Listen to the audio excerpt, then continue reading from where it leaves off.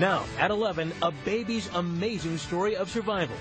How surgeons help. The amazing is commonplace in the Quentin and Elizabeth Alexander NICU at Rainbow Babies and Children's Hospital, again recognized by U.S. News and World Report, ranking number 2 in the nation according to this year's survey.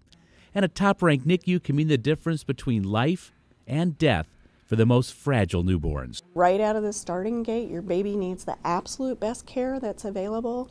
You need to be in one of those top NICUs. Opened in 2009, for the 6th consecutive year, the Quentin and Elizabeth Alexander NICU ranked in the top 5 nationwide, this year recognized as the best in the entire Midwest.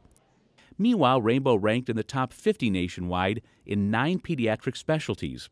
In addition to the number 2 ranked NICU, pulmonology remained in the top 10, along with number 13 rankings for diabetes endocrinology and neurology neurosurgery.